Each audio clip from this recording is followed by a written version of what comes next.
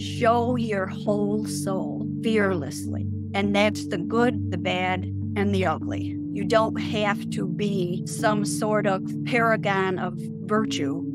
All these experiences are just there for growth, expansion, evolution, and it's a gift. So.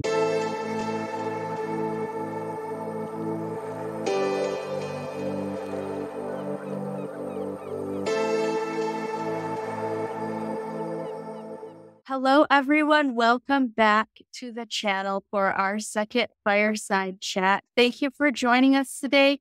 I'm so excited to be here with Jeff Olsen. It's an honor. It's so good to be with you. Thank you. Karen Thomas. I'm glad to be here and looking forward to all of us getting to chat and share. Jacob Cooper. Thank you for having me. And Anastasia Wesselink Moellering. Such a pleasure to be here. Can I just say what a thrill it is to have the opportunity to be not only with you, but with Karen and Jake and Anastasia. I have rarely had, I do a lot of things like this, but I don't often get to be surrounded by near-death experiencers and people that are doing so much good in the world. So thank you. I am equally just as excited. I know all of these faces and names and feel like I am definitely the newcomer to the group here and have learned so much from listening to everybody's story here. So I'm really honored to be a part of this group and have the conversation about all of our experiences and what we've taken away from those. Really excited to be together with folks that I have learned so much about from, in the case of Jeff and Jake, reading their books. I agree with everything that everyone just said. I grew up an athlete, and I played a lot of team sports.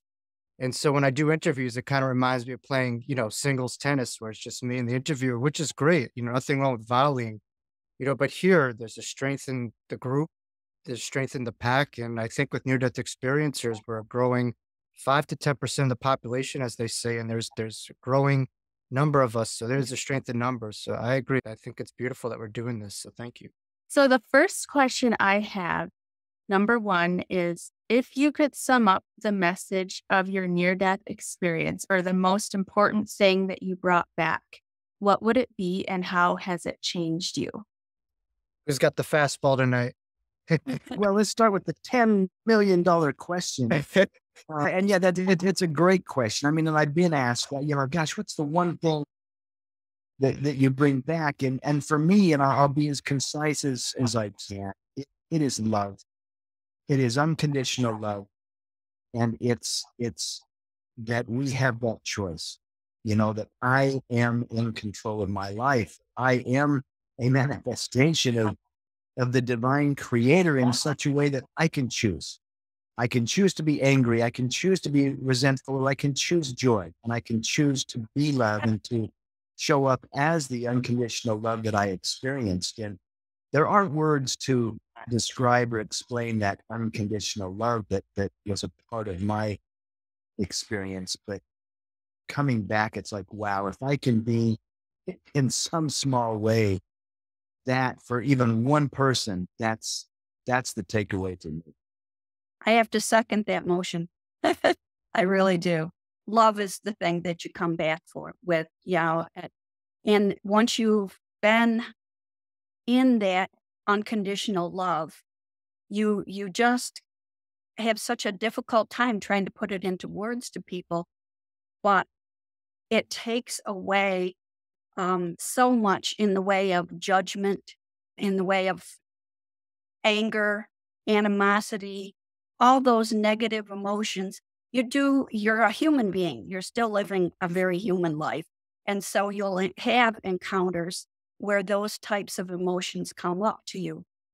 But knowing that unconditional love of our Creator is there within all of us just makes such a big difference. It's entirely different in how you go through every day. And when you have an opportunity to express that unconditional love to someone else, anyone that you might encounter, it just is so fulfilling to be able to do that and to be able to let them know that they are part of our Creator. They have that unconditional love as well. So That's what I've found is the most important thing. Yeah. I know one of your former guests is Christian. He wrote a book called A Walk in the Physical. And I learned so much from my colleagues, and I think that's a wonderful title, but I would agree with him that this is just an experience. It's experience of ourselves, and most importantly, it's experience of our inner being. And I think so much of this is being able to have recollection of how we are so much more than our judgments and the world that we were, shaped in and brought up in. And it's just a reminder, from the greatest points of suffering that so many people have, that deep in there, there's an eye in the hurricane, and that's a beautiful place to be in. And, I think near-death experiences and transformative experiencers really touch, that point and remind everyone of that infinite reality as not just a possibility. Yeah, and I'll echo everything that each one has already said. And I think for me, it was really quite an awareness and epiphany that we're not just our physical bodies. These bodies are here to give us an experience here in a physical life.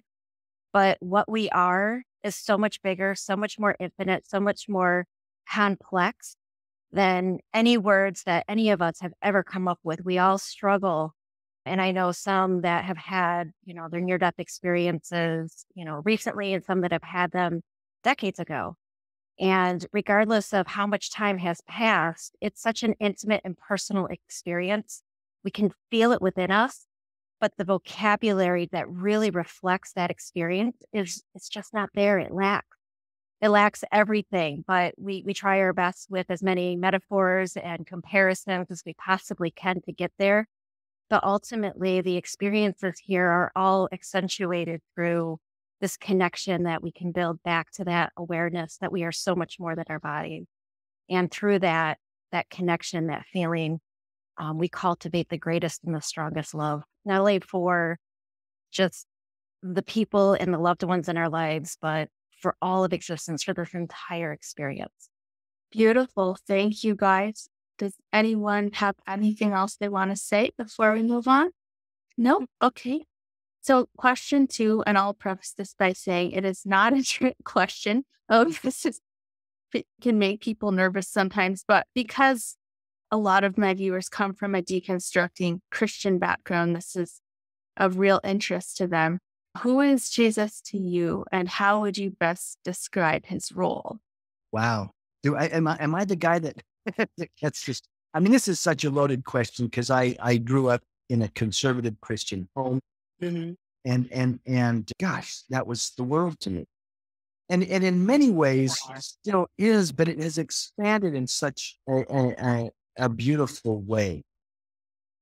And I might articulate this for a little bit, but I grew up believing that life was a test, that God would judge me, and that I was probably failing the test and was probably in trouble. And boy, somebody will have to save me because in and of myself, I'm no good, right? The interesting thing in the experience, and this turned things inside out and upside down.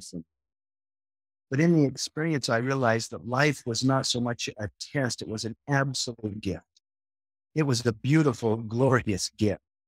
And the judgments, that I thought or believed would be coming my way, the judgments and comparisons just went out the window. There was so much unconditional love. And we say that word, we say that term, but boy, unconditional. It seems that we put conditions on all love in this realm. We put conditions on everything. And I experienced something so unconditional, so profound. And yet what it did, it expanded my connection, my feelings of the person we called Jesus. And I realized in many ways what he was teaching was so much different than what I believed. It like opened this whole new doorway of how I experienced my own divinity, which was very difficult for me to say for years.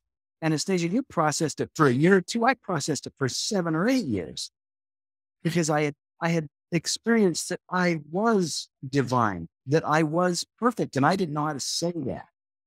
And yet now when I read or ponder and let me just be as bold as to say, I am so close to this ascended master we call Jesus, but I realize what he was teaching is of our divinity. You know, I mean, the glory you gave me, Father, I have given them. Walk on the water, Peter. Why do you doubt? Greater things will you do than I am. I'm quoting biblical New Testament scripture. He was teaching of our divinity. He was teaching of our connection. He was teaching of our oneness. And yet somehow that gets shrouded and turns into judgment and, hell. And I know so many people may disagree with what I say. I get so much hate mail when I speak of unconditional love because many want to back into, no, it is all conditional. And yet my experience was something so different than that. I'm a bigger, and I don't know what words to use. I'm a bigger fan. I'm a bigger, I have a stronger connection with Jesus than I ever did before my near-death experience. But it also I've realized, wow, it is not about religion. It's not about Christianity. It's about love.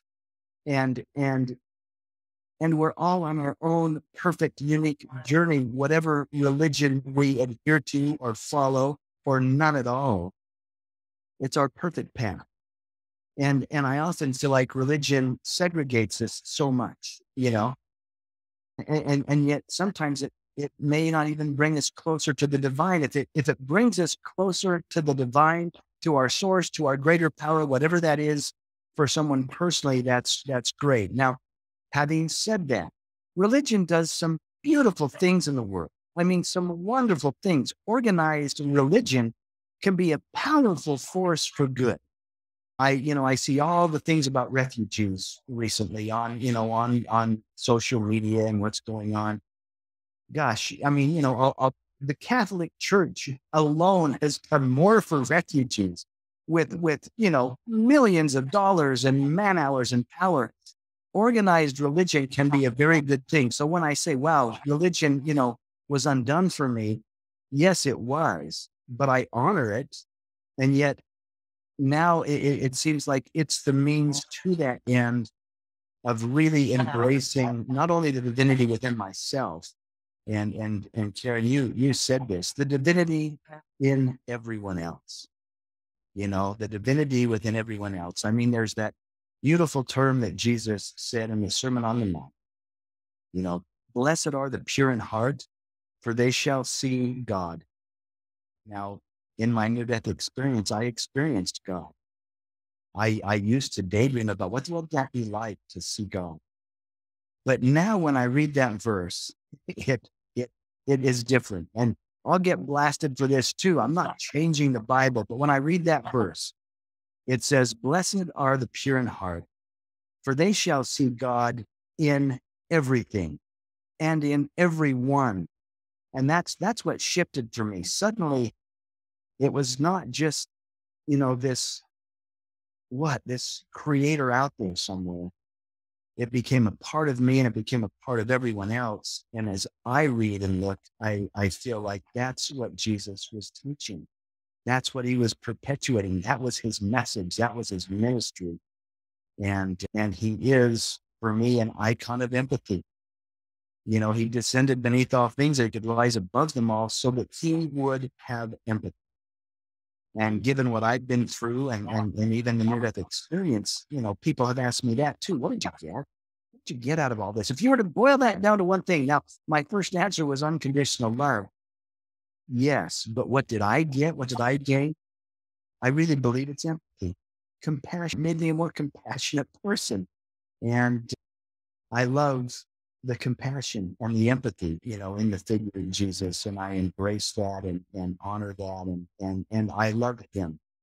And I love so many of the ascended masters and all those that show up in love to bring us together, to create that oneness that Jesus spoke about in John chapter 17, rather than trying to divide us and make us separate. Oh, I can't say how much I agree with all of what you've said. For me, this year, it's going to be 40 years since I had my near-death experience. And at the time that I had it, I saw myself as being a born-again Christian.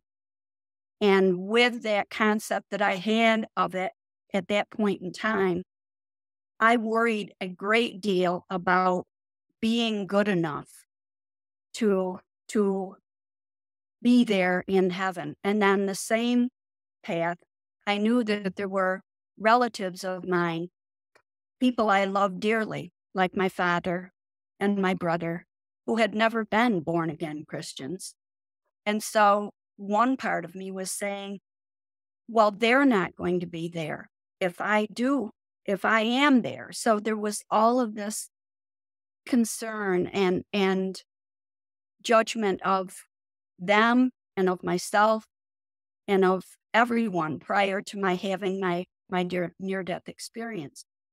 And when I had it and I had my life review, all I felt was complete acceptance, non-judgment, unconditional love. And that word unconditional is very difficult for people to wrap their head around, because this life on earth is such a conditional and competitive and judging environment.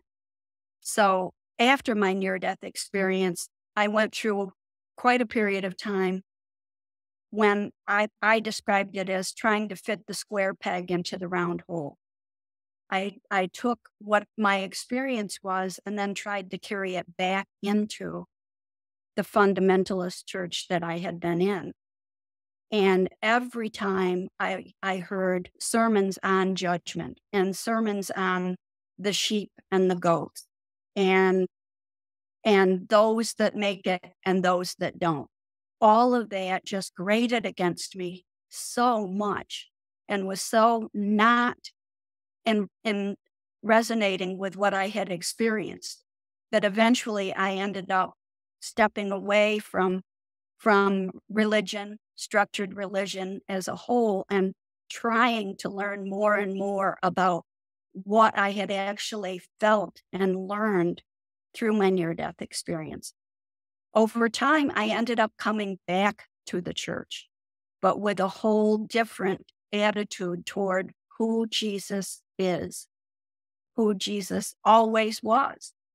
And I went through a course that was a 4-year course called Education for Ministry. And it was basically to learn all about the Bible and about Christianity, aimed at lay people within the church and how they could find their mission or their job.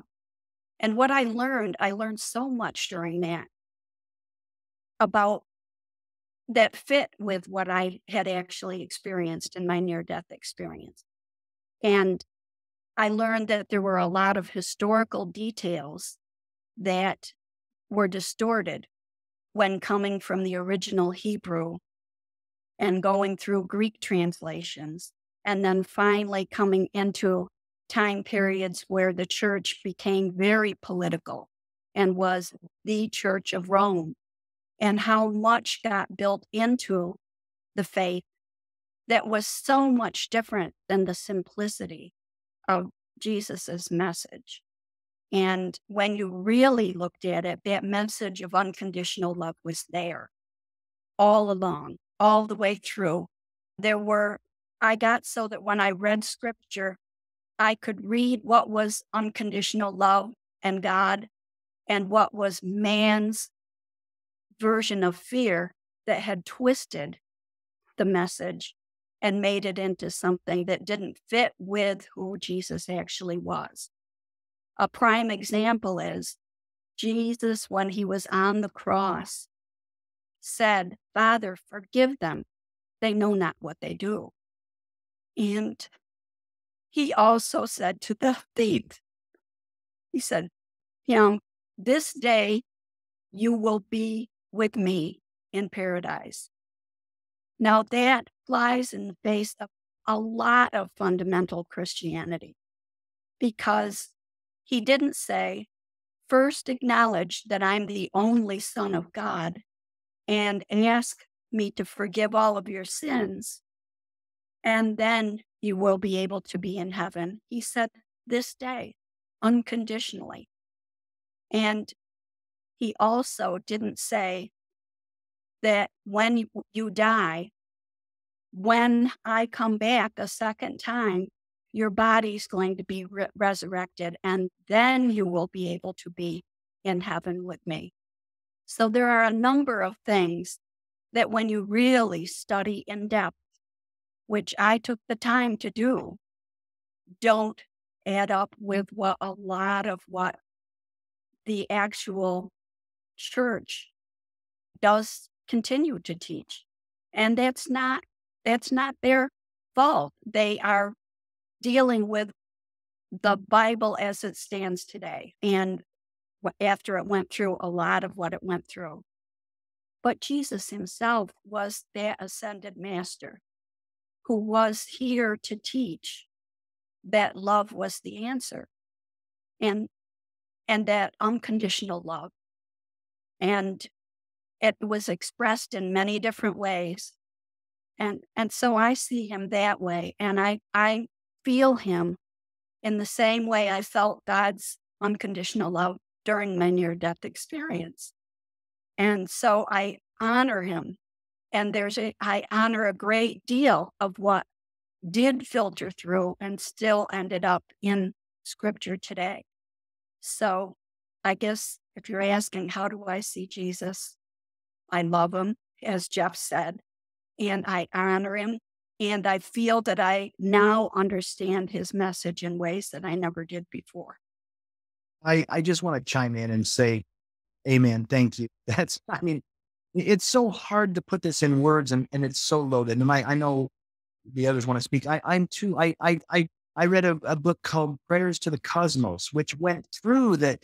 I went from the ancient Aramaic, to the Hebrew, to the Greek, to the Germanic language, and it broke down some of this language and what it really may have meant back when it was said or when it was done. I went into a deep dive of all those things. And I think, and I just want to say this and then we can move on. The basis of my belief before the near-death experience was that I was not good enough. I never would be good enough, that I was unworthy, that no matter what I did, I would never be good enough in the eyes of God. I would never qualify. And that was, that was held that was my belief. That shifted when I was held in the arms of God. I felt that love. And the interesting thing for me, and I know many of you have read the book, I was holding my own son who was killed in the car crash. Mm-hmm. And so it was multiplied. It was magnified. Here I am holding my own son and you know how much you loved him. Yeah. And it's like, hey, you're every bit as much my boy as that little child you fooled. Do you not understand how much we love you? And I didn't. God was fear and judgment and a measuring stick. And suddenly it became a very personal, divine connection, multiplied by me holding my own child. And yet it was a very personal experience, but it rippled out. I knew that was true of every living soul. I don't care what color, creed, religion, preference. I felt it as if the whole universe was singing to me, look at the love that God, the divine, whatever words you want to put on it, has for its children, for the manifestations, for you and you and you and you and you and all of this. You've put me on a soapbox, Karen, but thank you for sharing. And I just wanted to, this isn't, it was a personal experience. It's only my experience. I'm not saying I have the answers. I'm just saying based on my experience, wow, suddenly I understood what love was. And suddenly I understood that Jesus was a manifestation of that love. And yet so can I be, and so can all of us. And doesn't it make you think, like your experience with your son and God made me think of the scripture where Jesus is trying to tell the people, who among you, if your child asked you for bread, would give him a stone? How much more does your Father in heaven love you and want to give to you? So within the church, I now find that there are so many wonderful people within the church, as you described, who are giving up their love and wanting to give that love to other people. And that community of love is a great place, a good feeling. I just feel bad that all of them don't realize that the T's don't need to be crossed, the I's don't need to be dotted. They are already enough.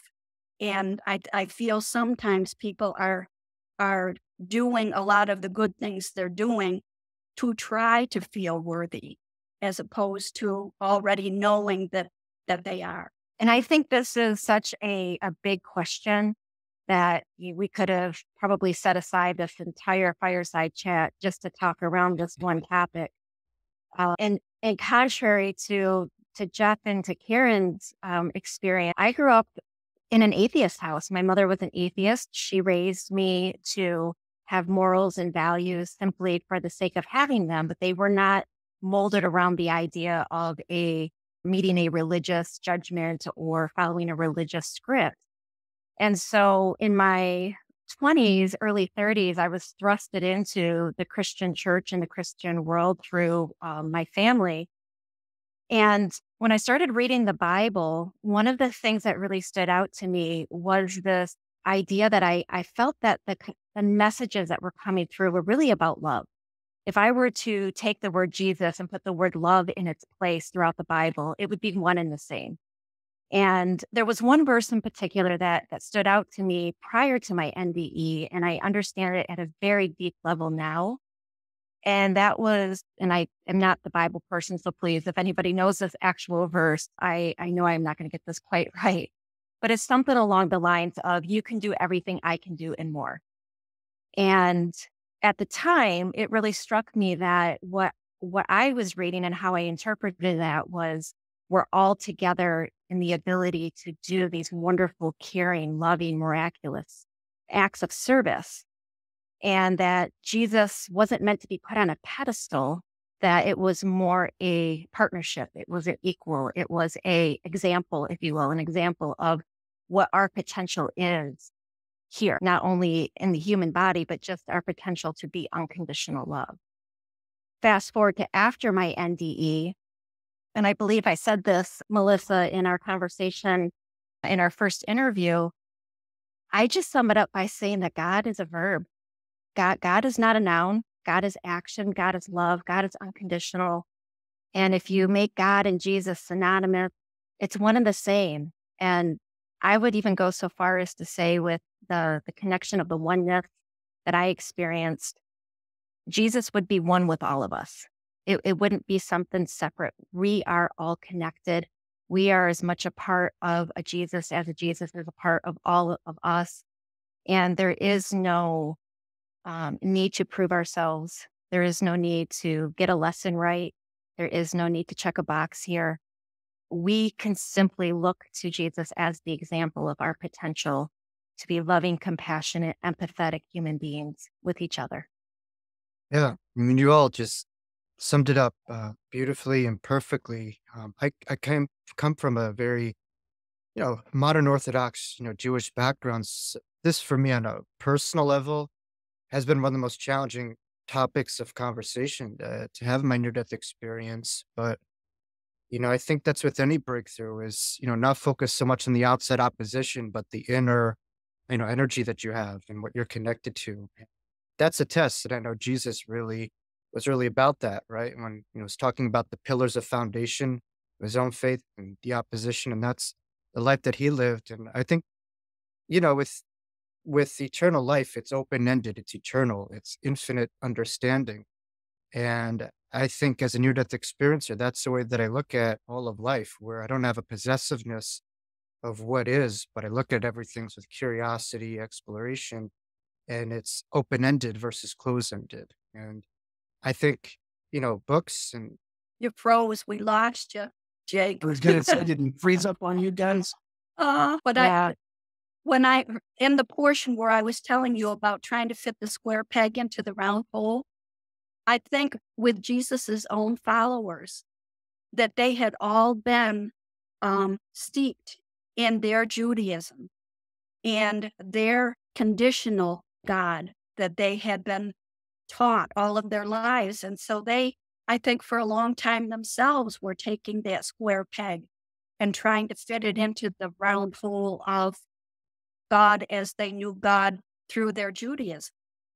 So I understood that completely because of having gone through the experience of me trying to fit my experience and the God I encountered into all of the boxes that I had within my Christianity faith up to that point. Yeah. And it's so much broader than that, so much more expansive than that. And yet, as Anastasia said, Jesus, I believe, was sent purposely to try to say, this is unconditional love in action. Yeah. This is how it happens and how you can express it. And all of you can, and all of you have it within you. The kingdom of heaven is within you. So much of that. But anyway. I love that. Yeah, I do love that. And I've contemplated this much. I mean, this, like I say, Jesus is the iconic figure in my life. It's like, yep, that's my mentor. That's the man. And Buddha, Krishna, Muhammad. I mean, you could go into many masters and many ascended masters. Interesting enough, and I wish Jake was still on. Jesus still chose to be Jewish. He practiced his Judaism right up to the very end, and so in my own life, I'm like, wow, this experience has expanded me in so many ways. And yet I can still honor my religious practices, and perhaps they'll mean even more rather than doing it because, I want to somehow be worthy. I can do it to honor and truly commune rather than trying to check off the boxes, and please a figurehead. I think your head that's going to be angry at me no matter what I do anyway. So it's a beautiful conversation, and it's a loaded conversation, Melissa. You've brought the questions that are going to make us dig deep and find the words here. Well, thank you all for sharing your perspectives here. It's too bad that we lost Drake right when he was in the middle of talking, but if he comes back on, maybe we'll give him a chance to finish. Did anyone else want to say anything before we move on to the third question? Okay. I would say this, because there's going to be people listening and say, well, what about my religion? Well, what about my beliefs? Or what about the fact that I don't have one, or that whatever brings you closer to the divine, whatever brings you closer to that divine part within yourself that says, wow, I feel that love. I feel that light. I feel that peace and joy. Do that. Do that. We tend to want to fight over religion or debate, scripture or debate beliefs. And it's like, you know what? If we could put all that aside and honor whatever brings an individual closest to the divine.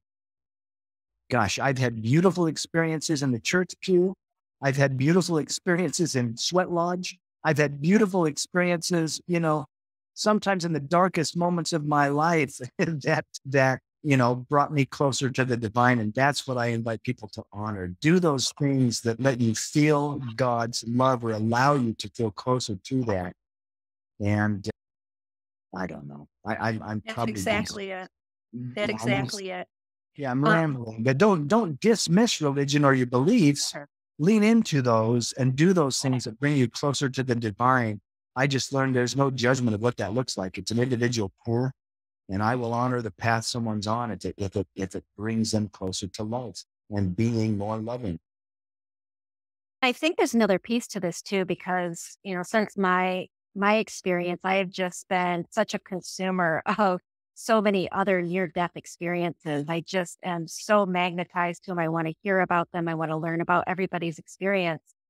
And what I find so fascinating, and it seems universal across the board for the ones that I've listened to, that regardless of your religious perspective and position going into an NDE, everybody pretty much universally comes out with the same feeling, the same knowing that it is an unconditional, all loving oneness. Some people may call it a God. Some people may put religious figure names on it. But in the end, even if you were to extract all that, you were to unwrap all of those terms that we've used and have all agreed collectively to say that this represents unconditional love or this represents unconditional love. If you could take all those away, what's left is all the same. We've just used the different ways that our culture and the way that we've grown as a society to try to understand our place in that unconditional love. But when you take it all away, it's all the same. Yeah, I'm really glad that you brought that up, Jeff, because it's such an important point, I think. Well, I'll just, I mean, there was a point I thought, gosh, maybe I should just leave church. Maybe I should just not go. Maybe what am I getting out of it? And yet, spirit, I call it spirit, that whisper said, well, what are you giving to it? Maybe rather than walking away from it, maybe you could be a light within it. Maybe you could actually be a light within it and have influence in your circle of influence in a small community or a small congregation. And that might be a way of being love and serving in a way that you wouldn't have if you just went into a cave all alone and meditated on. And I'm not dismissing that either. I do that some days too, but Jake is back. I wanted to hear what Jake had to say. Yeah, Jake. It was interesting. I mean, as we know with near-death experiencers, we have a big impact on technology, and this personifies it. So thank you so much for your understanding. I am really sorry. What I'm using now is my backup computer. I was able to link it up, and it worked. Mercury is in retrograde, which impacts communication, internet connection. So I am so sorry about that. Thank you so much for your understanding. Thank goodness for my other backup computer. Hey, we've all had those technical issues, and it kind of goes with being a near-death experiencer. I've been noticing that much later, but I'm so sorry about that. But yes, what I was saying is the relationship with God and, Jesus is very much, personal, and it's very much open-ended.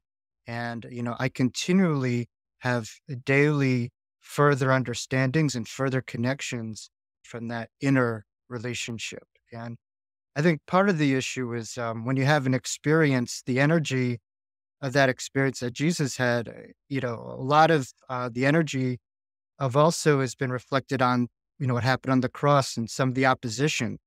And I think so much of people who are into Jesus are really so much of the oppressors throughout history versus embodying who he truly was. And so I think really what's about is just like taking an orange and squeezing it out and focusing on what the essence is there versus coming from the ego and chopping things up and being like Christ versus the oppressors.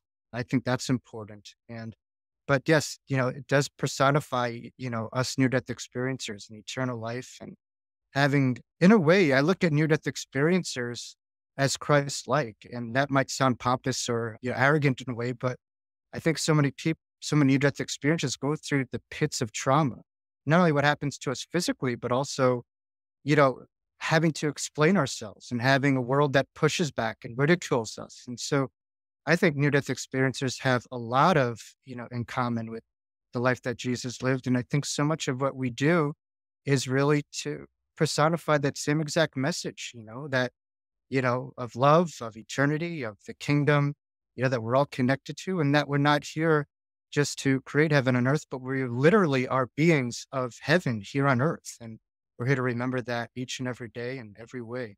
So I'm hoping that Jesus will be with me on my computer and this Wi-Fi, and I'm hooked up to that. So, I'm going to have internal net versus net. When you jumped up, I was reminding the group that Jesus was Jewish. He practiced his Judaism. That's right. He was like a socialistic Jewish rabbi. People forget that. Yeah. I do love that. And I think it's important to embrace those things and be open to whatever comes, just be open to the possibilities. Yeah. It's boring when you have like, this is it kind of thing. And eternity isn't, infinite isn't just that. It's infinite. Goes on Well, and on. And so that's yeah. beautiful. And this may sound blasphemous to some, I mean, of course, Jesus was crucified. That was his charge, was blasphemy. He was saying, I'm divine. I'm a divine manifestation of that. If you've seen me, you've seen the Father. Why do you ask such silly questions, right? And there's all kinds of theologies wrapped around that. But we could embrace as humanity the story of Jesus as a personal path. Wow. What crosses do I have to bear? And I'm not comparing that. I'm just saying we all will bear our own crosses. We will all have our own Gethsemanes. We will all, have to lay down that part of us that must die to rise into a greater consciousness, a greater way of being, a more divine, eternal. I mean, to me, it's embracing the eternal divine beings that we are, and kind of laying aside those things that don't serve or support our highest good.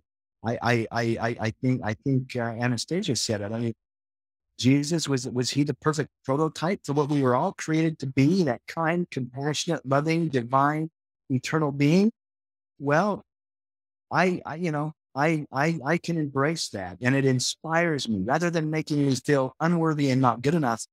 That inspires me to say, hey, you know what? Tomorrow I can get up and do a little bit better, perhaps. Wonderful. Question number 3 is there any spiritual significance to the things we are experiencing in the world? And if so, how can we best position ourselves during this time? I will chime in and say there's spiritual significance to everything. There is no accidents. There are no coincidences. There's spiritual significance to everything. Now, on a personal level, that may be interpreted different ways. I mean, during the pandemic and the lockdowns, I realized how important connection is. And it may not be a physical connection, but a spiritual connection. Wow. Honoring our bodies, this magnificent machine, which mine was so beat up, and I still deal with pain and the injuries and all that goes with it. But what an incredible, magnificent machine our bodies are. I don't have to remind my lungs how to breathe or tell my heart to beat or teach my eyes how to see. What an incredible machine, and so honoring that. Also, you never know what may come next. We have no idea what tomorrow brings, so don't worry about it. Take no heed, what you'll eat or drink on the morrow. Be in the present moment of now. Be in the present moment of right now and enjoy that. Consider the birds, how they fly. Consider the lilies, how they grow. All these teachings of the Master Jesus, of being in that present moment of right now. And what do I do right now? What do I do today? And what's important as my heart beats without being reminded? And what am I being maybe is far more important than what am I doing? I think too, as far as this particular question, I think what can be paramount right now and is for a number of different people are the aspects of fear and the aspects of separateness and antagonism between people who are convinced of one thing and people who are convinced of another thing. And I think we're going through this time period and these experiences to help us express conditional love even in these circumstances. And I love what you said about really appreciating connectedness, because it seems as though this is something that's these experiences are tending to pull us apart rather than connect us together. So unconditional love says, how can we still connect? And how can we still keep expressing that unconditional love in these otherwise challenging experiences? It feels like to me, we plant bulbs in the fall here. The bulbs that we put in the dirt in the ground. I'm in Utah and we do that in the fall. So in the spring, these beautiful flowers come up. But in order for that to happen, that bulb has to completely come apart. It literally has to come undone.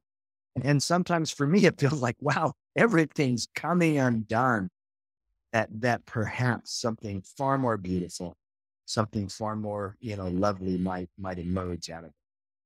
Yeah, I think from the perspective that I have right now, and I have to acknowledge the fact that I'm still very early in processing of everything I experienced. And so I feel like there's still this continuous unfolding of what I experienced and how I understand it and how I talk about it. But from where I'm at right now, I think on one hand, it's really hard for, at least for me, to try to comment on that because I still have a very close connection to that experience of oneness, the experience of being complete, the experience that there is nothing that is wrong. And so when I look around me and I see the world struggling with something like a collective experience, like a pandemic, and the personal traumas and struggles that families have when they've lost loved ones or they've lost their livelihood through jobs and just all the things that we hear that are happening, especially for those that, live in America and they see the polarization that's happening within our country. We can all look at that and focus on all of those aspects and really feel pretty crummy about it. But so close to this experience that I've had, I look at it and go, it's all exactly perfect. It's all reflective of what we all bring to this experience right now. And if you were to take this entire lifetime and you were to take this life from the moment we're born until the moment we die, some of them are shorter, some of them are longer, but regardless of the length of time, every single life is precious, whether it's 1 second of life or 100 years of life. And so when we can focus in on the fact that right now we each have an opportunity to do something miraculous and not focus on the fear and the limitations and the traumas, but really focus on the beautiful aspect of life being a miracle, it becomes a very different conversation. But at the same time, I can say that because I've experienced something outside of this that I can reflect and compare it to. Not everybody actually gets that opportunity. But if you were to take this entire lifetime in comparison to the entire life of a soul, and I use the word soul very loosely. I know there's different people call it something different, but I love the word soul because if you break down the acronym, it's the spirit of unconditional love. And to me, that's exactly what we are. So for me, the soul is just this beautiful, infinite expression of oneness in this lifetime, as long as it may seem, as a blink of an eye. It is one little itty bitty little grain of sand in an entire earth of possibilities. It's just one experience. And we have infinite experiences as a soul. And so I think on one hand, when you put the experience of what's going on in that perspective, it really minimizes the fear and the need to be reactive. And it puts us more in a place of being compassionate and understanding and looking for what we can do for our own part in all of it to help us move past there. It's beautiful. And I love your soul and spirit of unconditional love. Thank you. It came to me right after my NBE, so I just kind of used that now for, I know that there are so many different ways that we can reflect to that part of ourselves that isn't physical, and different people have different words that they use. But for me, it does boil down to unconditional love. Yeah, today, now that we're recording it, I was just notified that a great spiritual teacher and leader from Plum Village by the name of Thich Nhat Hanh at 90, I think it was 95, crossed over. And those familiar with Thich, he really personified, mindfulness, presence. And on Netflix did a documentary on him called Walk With Me, but just an amazing, incredible leader. And just you could sense his energy and just take one look and just feel presence. And, I think really that's what these times are about, where yes, you can go to a Tibetan monastery and be there, but I think this pandemic over the last couple of years has forced in one way or another, hopefully people to retreat to someplace inward and to live from the inside out versus the outside in.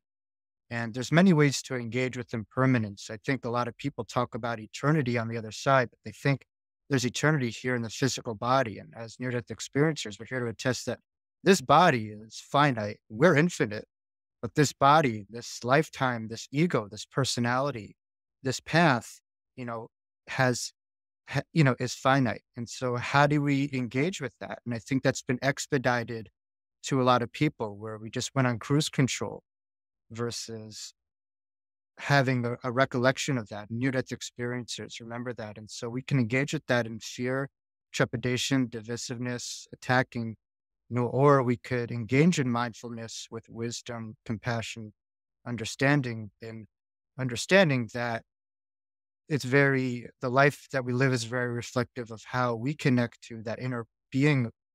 And that's how we see and reflect on others. And so I think it's really about being present in the present and living while we're living, because so many people, have not. It's lived an outside in versus inside out. And, that's something that near-death experiencers understand. But this same playbook, but this rug being pulled of this life that we were living just kind of yanked from us.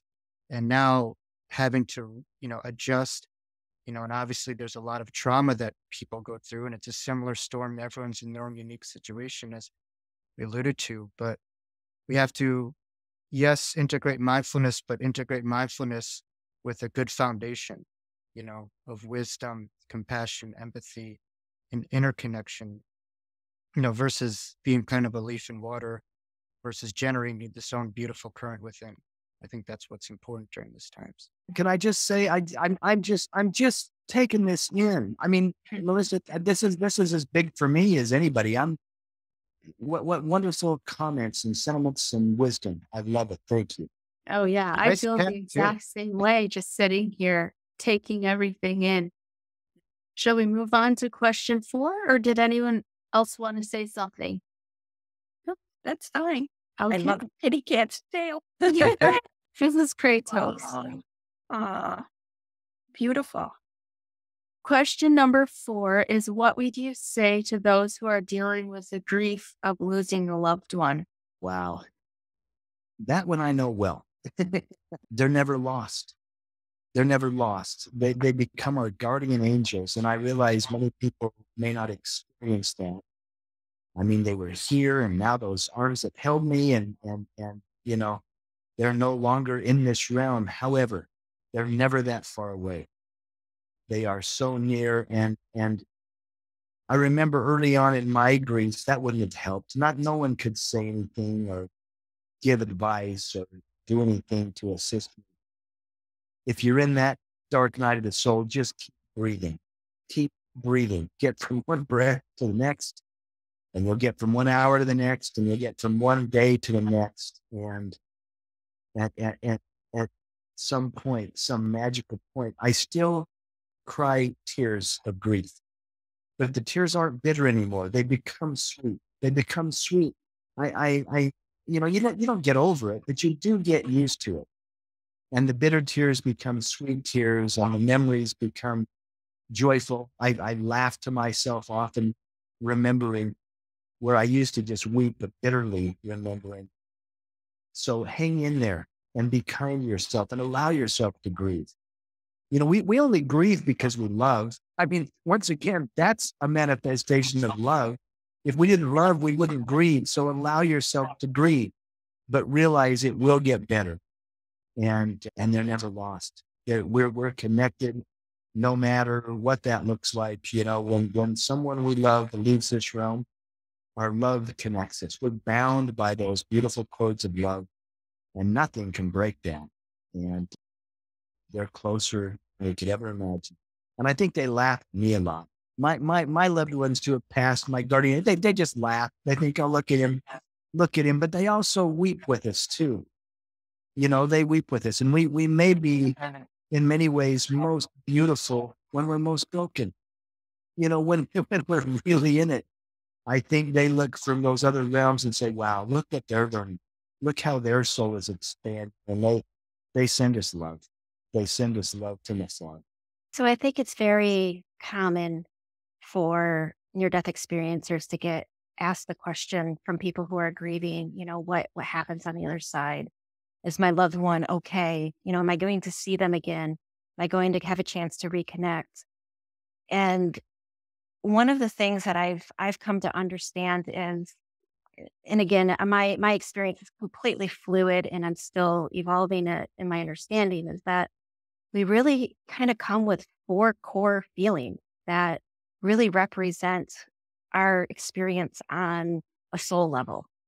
And love, and we talk a lot about unconditional love, but there's also joy, there's also peace, and I would say the 4th one is grief. I think grief is a true core experience of the soul. We can feel that intimate disconnection from something so deeply that it creates a sense of grief. Now, I want to share a story, and this is about you, Jeff, actually. Shortly after my NDE, I was watching videos, and one of the first ones I listened to, Jeff, was your story. And I don't know how many times I had to listen to it. I listened to it, I'd stop it, I'd come back, I'd listen to it again, because it was so deeply moving, even for somebody who, hadn't gone through something like that. I just couldn't, I had to have time to process listening to it, let alone go through that. And my husband is a widower. And so he lost his wife many, many years ago to breast cancer and was left with 2 young children to raise on his own before I met him. And your story was so moving. I shared it with my husband and said, listen to this. There's such an inspirational message here. And yeah, he did listen to about half of it. And he was so overwhelmed by your story, he couldn't listen anymore. And so that just really amplifies the fact that grief is real. And I think when we talk about the other side of this beautiful experience, at least for me, I learned I have to be very cautious that I don't invalidate the experience of grief of those that are still here. You can still grieve and also acknowledge the fact that your loved one is in peace. They are in a blissful place. They are complete, and you will see them again. But I also feel like because of our experiences with the other side, we come back with somewhat of a unspoken responsibility to be really cautious and straddle that line carefully with those people who have experienced intense grief. I like the way you commented about the core things. And when I talk about my experience, I often, I start with the unconditional love, but I also always talk about the tremendous amount of joy that I experienced and what the unbelievable peace, because the peace was one of those things that came back with me right away and that I was filled with and surrounded with right after, as I came back into my body and continued for weeks after that. But then adding on to that, the grief. I think the grief, like you said, it's a key thing because it's a great part of our souls growing in compassion. Because without that deep sense of the grief that you experience, it's very difficult to be as empathetic and compassionate as a full soul wants to be and can be. So it's very important. And I do get contacted quite a bit by people who have lost a loved one. And like you said, it's a very delicate path to cross in communicating with people because it's so important to acknowledge the depth of that grief and to not to minimize it in any way by trying to project just love and joy and those opposite emotions and feelings. The grief is important. It's difficult to go through.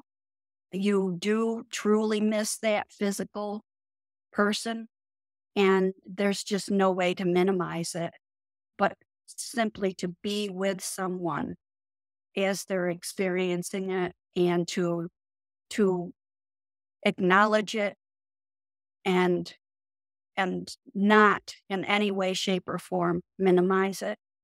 It's just so important. I love what you all said. There's not much to add. So really, brilliant. Thank you.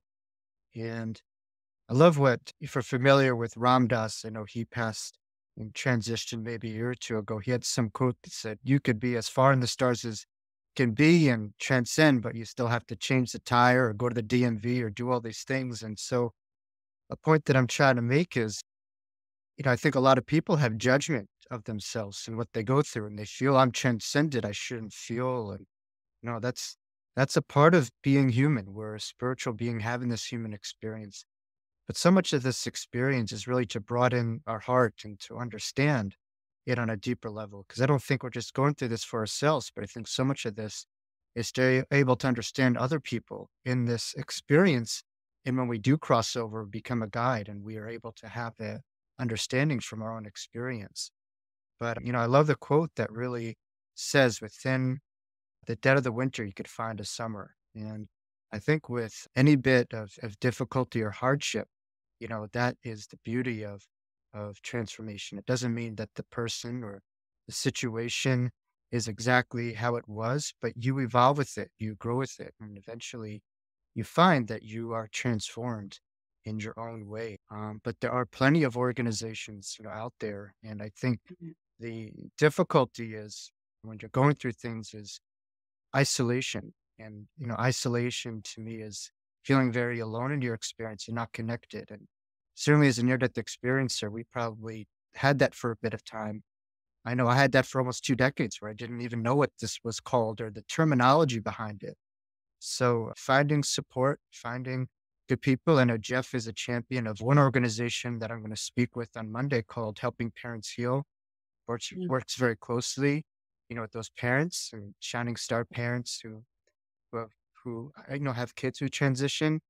Other organizations are great. Forever Family Foundation's great. I know I work with them, a couple times. So, when there's a readiness, have support and understanding that there's a collective force that could really propel you and carry you forward, that you're not doing this alone. There's those in the spirit here with you, but those here in the physical that come through, as angels in human form too, that could, just be there and really join you and elevate, the transformation that you could experience with grief. And you will within time.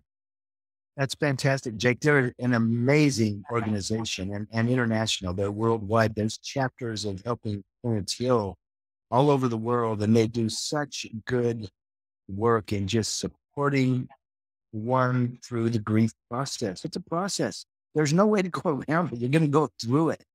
And anyway, yeah, you don't have to go through it alone. And they're a fantastic organization. They're having a big conference in Phoenix. Yeah. And they're great. I'll be there. You may be there too, Jake, but it's going to be an incredible gathering. Yeah. Anyone else? No. All right. Final question. You all have talked tonight about how this life is an experience that our soul is having. So how can we get the most out of this life experience while we're here? Wow. Live it. Live it. Live your life. Go out and do the things that bring you joy. For me, and, I'm older and gray now, but I tell you what, the joy is in the little things. And the joy is in the little things. I don't see a sunset anymore without thinking, wow, that's a miracle. I don't see a flower bloom without saying, wow, that's a miracle. I don't see the leaves, change on the trees and flutter to the ground without saying, wow, that's a miracle. It doesn't, life, all of our lives are unique. We're going to have unique and different experiences, but our emotions are what connects us. Our emotions are what we have universal. And, Live life. Let your emotions flow. Be happy. Be sad. Be angry. Be joyful. Be in love. Be all of those things, because that's what we came for. That's what we came for. Here's more biblical. I remember when Jesus said, "For this cause came I into the world." And as we're going about our day-to-day lives, whether that's joyful or painful, for this cause is why we came. So enjoy it. Let the emotions flow. Live your life and love the people around you. Love the people around you. Love is the most powerful force in the universe. And as you love the people around you, please remember to love yourself. I'd become so good at loving your neighbors. Love your neighbor as yourself. And the near experience unlocked the key for me to realize I could love myself, that I was enough, and that I had a unique contribution in this time around, in this realm. And by being it, I could simply be perfect. By simply being it. You're perfect just the way you are. So live your life and be happy. I always come back to feeling, and that's just such a takeaway from my experience is we are experiencing what it feels like to be a soul in a physical body. And so I would encourage people to ask themselves if they could feel the best they could possibly feel, what would that be? And if their answer doesn't reflect their state of being in that moment, then be curious about what you can do to get there. And if you can allow yourself just a little bit of room to explore and be curious about what that would be if you were to take away all judgment, all fear, and just sit for a moment and have the faith in yourself that you are a powerful creator. We have so much creative potential. We haven't even scratched the surface. And if you could have absolute control to create your experience, would you make different choices in your life? And if you would, then what's keeping you from making those choices now? And it's just a matter of exploration, but having the courage to know that you can have those questions. They're questions that really will help you move forward. And in the end, it really comes down to your experience here is something that you can create the best feeling that you could ever imagine if you have the courage to step into it. I'd like to say too that, I think it comes down to show your whole soul fearlessly. And that's the good, the bad, and the ugly. You don't have to be some sort of paragon of virtue to be able to relate to other people and to be able to show them that love that you have within. So I guess that's what I think is, don't be afraid. Be fearless. Don't wear a mask and try to be something. Just be your whole soul and be it fearlessly. Yeah. I learned so much from Albert Einstein, and he posed such a great question, and a point, which the most important question that we have to live our lives governed by is the universe or God or however you want to look at it. A loving place or not, or a limited place or not. And I think near-death experiencers come with this message of knowing, and trust in this higher intelligence that we're connected to, that's navigating our lives, that is occurring while we're here. And I think sometimes we go through this lifetime feeling alone in this vacuum, forgetting there's this infinite intelligence that was behind, the life that was charted and that we lived and that we go through. And so I think so much of that is about trust and a knowing, and trusting in infinite intelligence more so than our at times limited perceptional viewpoints. And that will transform a limited life to an unlimited life. And I think a lot of the life that we live is parlayed by our faith and our relationship and perceptional viewpoint, of that exact reference. And, it trajects the life that we live. But yes, chop wood and carry water, as a Buddhist would say. I think it's important to do the work still. We're here to be human. Our time is there. I once went to my grandmother and I was upset because the summer was ending. And she's 97 years old. And she says, don't worry, we'll come back. We'll come back. And I allude to summer as the infinite world. And we're going through this in this life. We sometimes worry that this won't end. We'll never, go on. How we go through this, but we always persevere. We always move forward. We, cannot be damaged or harmed on a macro basis. And all these experiences are just there for growth, expansion, evolution, and it's a gift. So I think, yes, what Jeff alluded to and the great Thich Nhat Hanh, lived his life by is to focus on being versus doing. We're a human being, not a human doing, so it's in the being part.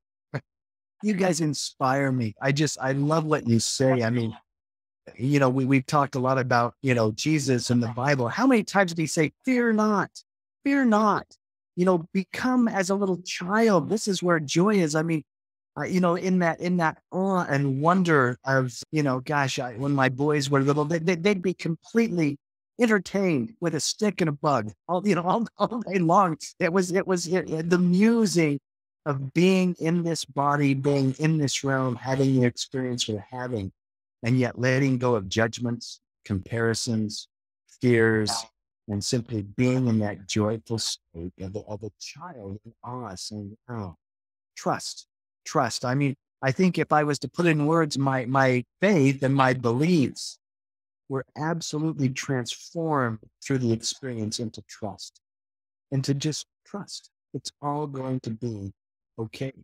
I just want to say that I noticed with all of your responses to this question that you're not giving some list of spiritual practices to do to become enlightened like some spiritual teachers might do, but you're all saying, just be here, be in this experience, be like a child and trust and love it, love all of it.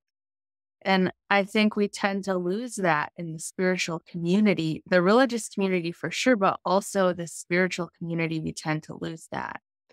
I think we forget that, there are wavelengths of light that we can't see with our eyes, or sounds we can't hear with our ears. And there are just concepts that we're not going to necessarily be able to wrap our heads around about why we're here in the totality of our existence here in the physical body. But when we boil it all down, it is a matter of experience. We came here to have a physical experience, and to have that experience is absolutely integral to the entire whole. We each need to have this experience. It's an important part of what makes the oneness, the God, the divinity, what it is. It couldn't exist without it. All right. Does anyone have anything else they'd like to share before we wrap it up? Maybe we could do one last statement by each experiencer. Like with that, what do you think by that, guys? Is that like one last message? Yeah, That's absolutely. my favorite question by every interviewer. I love it. Okay, yeah. What's one final message that you'd like to share? Who would like to go first? Oh gosh, I've been going first only so I can get it over with, so I can just concentrate. I don't want to be thinking about what to say. I've enjoyed listening to you all, and I want to stay connected if possible. Oh, Closing words. It's a choice. That was the profound thing in my near-death experiences that now I embrace. There's only one cosmic rule, and that is free will and choice. You get to choose. In all that choice, let's choose joy. Choose joy for yourself and for others, and lean into that energy and see what that doesn't shift. We're so powerful as creators. Everything that's been said, it's like, oh, I love it. But yeah, choose joy. You are in control, no matter what happens to you. And you can't control that, but you can control how you experience it and what you learn from it. And therefore, gratitude can rise out, and you can choose to be joyful no matter what happens. I would say that for those of you familiar with my NDE, I know in the intro, I'm sorry I didn't share it, but I had my near-death experience in a playground at the age of 3 years old. Through the whipping cough, and I suffocated. And there's a lot of allegorical and symbolical, levels to my NDE, but the one thing that stands out is the playground and how we're all our brothers and sisters keepers here in God's playground.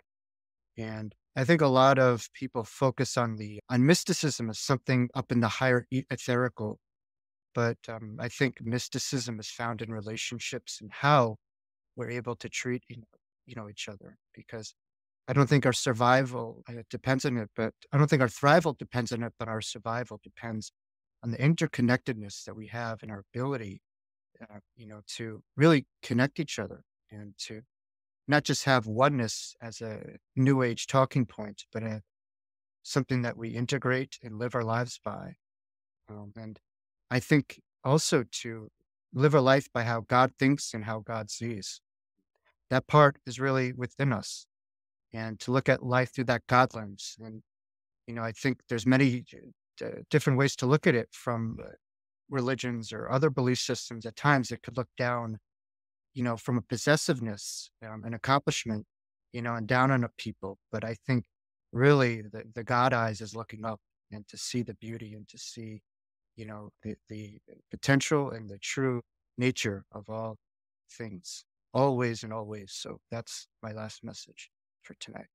Well, I think that my final message would be that trust and faith are such a foundational thing to our lives here and our experiences that we have on earth.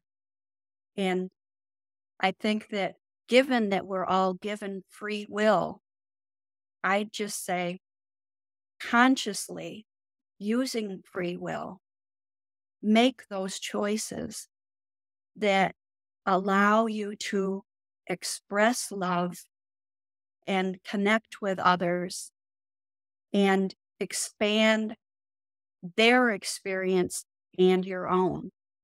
That interconnectedness between all of us leads to that oneness that is what we're really here to understand and achieve. Well, if I were to sum it up, I would say it's what I've echoed since I've started sharing my story. And that in this physical life, there is no good or bad. There is no right or wrong. There are no lessons to learn in a way that is going to impact what you're going to experience on the other side. You're absolutely whole and complete. Your soul is whole and complete. And you get an opportunity to learn what it means to have a physical experience. But this learning isn't about a worthiness. It isn't about trying to check a box. It isn't your pathway to a heaven or a hell. Your internal heaven and hell is right here. And as cliche as that sounds, you can create it now. And so when you get to the other side, you're going to realize that the oneness that you are is the same oneness that we all are. So when you're looking through your eyes, you're actually looking through the eyes of every single person who's ever lived. Wonderful. Thank you so much. I just want to say how honored and blessed I am to have been able to sit in on this conversation and just take everything in, all of your shared experience and wisdom. It's definitely one of the best things that I have ever done. So it's that inspiring to me. So thank you so much to each one of you for being here and for participating. Thank you for putting this together, Melissa. I mean, how uplifted I just feel right now. It's beautiful. Thank you. Yeah, you're so welcome. Thank you. Thank you. And I've reached out. I just shoot me an email. Let's stay connected as a group. This is a pretty interesting little quartet here. And Melissa, thank you for bringing us together, and thank you for allowing me to be a part of it. I'm grateful. Oh, of course. Melissa, I think there was the gift of you in deciding that these 4 individuals, 3 individuals, all of us, because you were the orchestrator, was very much meant to be and was a unique and very special experience for all of us concerned. Well, each one of you impacted my life already, which was why I thought to invite you back. So thank you for that as well. Thank you. I know my computer had a near-death experience. I was supposed to talk about one, but thank you for having all of it. I learned so much from all of you. Thank you. It's just your energy, Jake. It's your energy. It zaps out those electronics. You're just too connected still. It's allegory. I can't get away from it. Yeah. What an honor. Each of you were such a gift. Thanks, Kate. It was wonderful. Thank you. You all have a beautiful night, and be healthy and be safe and be loved. Be loved. Yes, you guys. Thank you. Good night. Good night. Thank you for watching the Love Covered Life podcast. Don't forget to subscribe, share this video with your friends, and comment with your thoughts and opinions. And check the description box for the links to my TikTok and Instagram, where I share the more personal side of my life, my website, where I share my paintings and merch, and also the Be a Guest link for anybody who's interested in sharing their story. Be loved, be happy, be at peace, and thank you for watching.